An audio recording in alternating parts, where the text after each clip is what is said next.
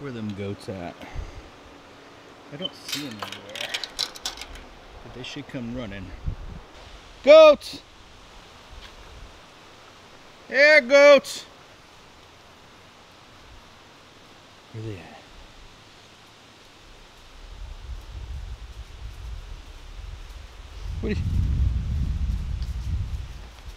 What are you guys doing back there? You little squad? Just hanging out, huh? What are you guys doing?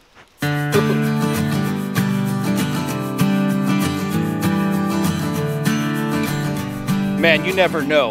When your goats disappear, God knows what they're up to. But anyway, not what this video is about. So, welcome back to the channel, guys. My name's Mike, and today we're going to talk about, well, first of all, how beautiful it is outside with it being fall. Man, it's too bad that it's like 80-some degrees out, but nonetheless, it's still gorgeous. But what we're talking about today is, yet again, more projects. Yes, more projects. Now, as you see, I was just up at the goat pen slash chicken pen to kind of scope some things out, because we've got new additions to our current additions that are going to need a little bit better living quarters. Check it out. Yep, we hatched about 10 chickens. If you guys caught the last live stream, you would have caught what we were talking about. We actually had 13, but we had a couple die off. But yes, we hatched 10 chickens. And I think that's going to bring us up to a total of like 28 chickens. Laying hens, that is. Or laying birds. So we got to make... Oh, corn feeder's going off.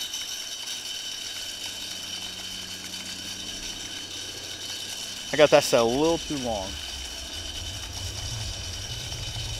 And don't worry, I'm not hunting off my front patio. We hunt the back side of this property, but I like putting the feeder up here so we can watch the deer from the front patio. But like I was saying, yeah, 28 chickens. We need a little bit bigger living quarters for them. And I have to set up winter quarters for the goats. Now, saying that, there's gonna be a lot of work involved. You guys obviously seen my chicken house that we actually moved here and we outfitted to raise our meat birds, but it is going to be a new chicken coop. And with chicken coops, I gotta put a fence around this whole thing.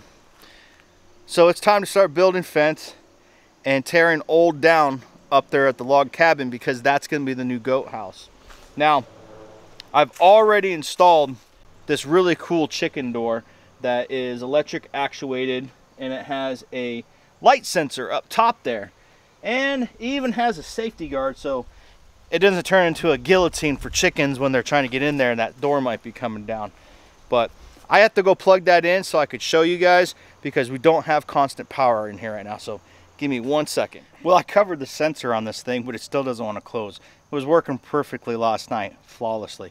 But I'm going to walk you through it and show you how this thing works. So what I have up here is I have a light sensor right up here, and that will detect the ambient light, which sends a signal to the inside box inside, which powers this actuator motor, which is like a screw motor. And it has a little worm gear in there that turns, and it opens and closes the chute. Rides on 2 little guide rails. It's pretty fancy, but what I like right here, I think it's a little overkill, but it's kind of cool. But it has a proximity switch right here. So what this does, it reads about halfway in the middle, and if a chicken's going in here, it stops this from coming down and hurting your chicken. Let's go take a look at the inside. So, don't mind the mess.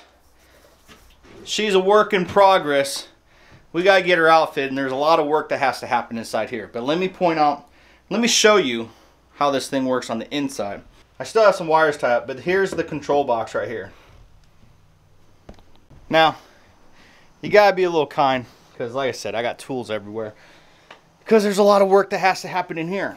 When I was raising the meat birds, what I was doing is I was pulling these side things up. I don't know, these side window skirts, you want to call them.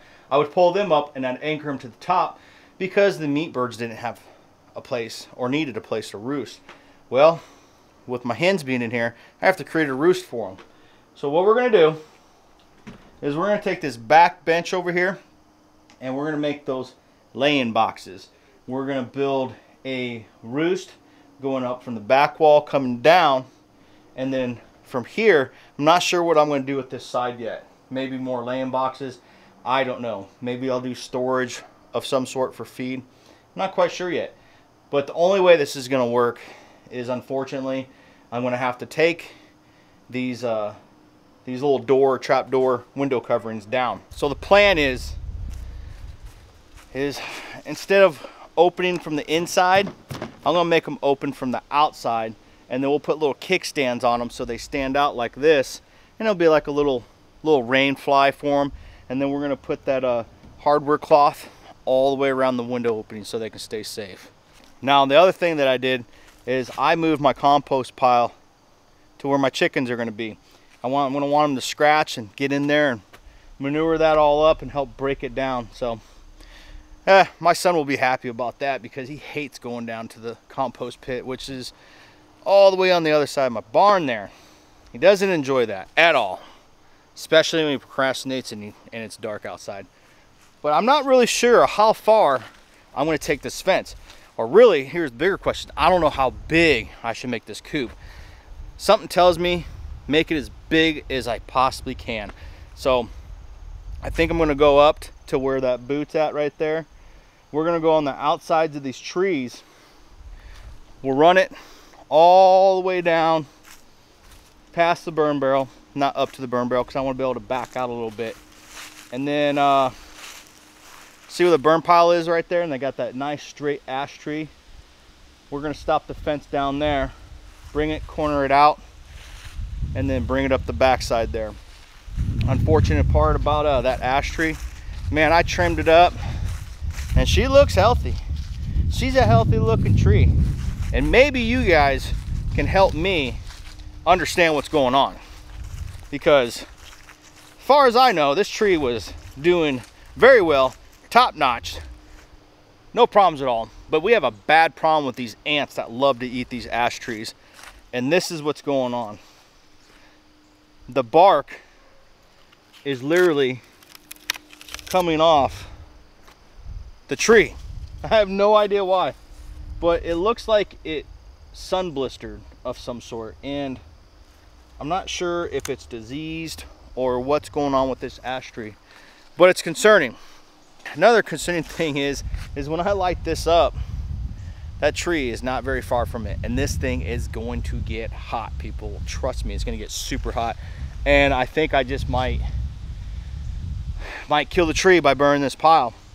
If I kill the tree, it's going to make great firewood nonetheless. But if I get rid of the burn pile, I was thinking, what if I took the chicken fencing and I brought it all the way down here, and then all the way to the corner there, and we move it all the way up to the back side of the coop. That's a lot of fencing, but I'm going to have at least 30 chickens. But chickens aren't everything. Chickens, they come, they go. What I need to know is, what should I make this fence out of? Should I make it out of goat fencing? I mean, I guess I could. It's more expensive, and then I can put any animal I want down here. Or should I just do the little better quality, not quite cheap dog fencing, but it's a little better than dog fencing. It's cheaper, and it's perfect for chickens. Goats, not so much. I know it's over at Cog Hill. He does he uses that kind of fence that I'm thinking about using. He doesn't seem to have any problems. The goats that I have now, they really love rubbing up against the fence. Dog fencing's not going to hold up to that. I can always put a hot wire on there, but then again, I'm not really sure that I'm going to put goats down here in the future. But I always want to be prepared just in case, because the plans always change, and I might just put a different animal down here. Who knows? But I want to be prepared, and I only want to do this once. So you guys let me know what you think in the comments. Give me a little guidance, and make me make that decision, because I'm buying fencing this weekend. I don't know if this is gonna work or not.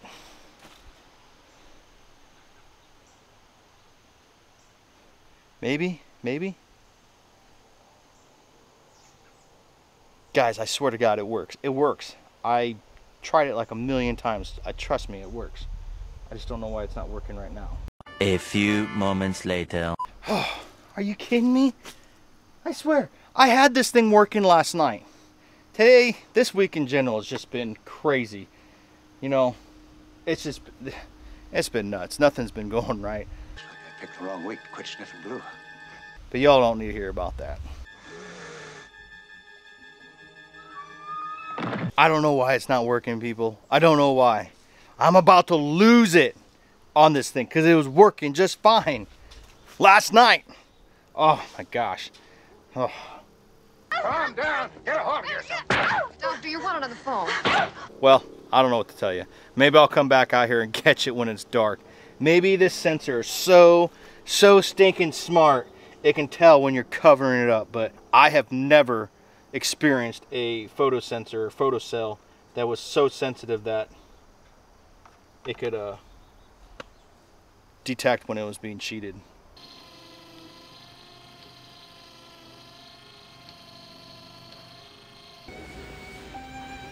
Just can't believe it. 2 years. Well, it's about time that thing started working. I thought maybe you were pulling my chain. Who knew? All it took was a little electrical tape to cover that sensor up. I never had a photocell be so sensitive like that before. Oh man. Well guys, that about wraps it up for this episode. And be sure to subscribe to the channel because I know a lot of you guys aren't subscribed. I don't know what the deal is, but about 78% of my watchers, viewers aren't subscribed. So go ahead and hit that subscribe button because it doesn't cost you anything and does us a lot of good around here. So I appreciate you guys watching, and I'll see you on the next episode.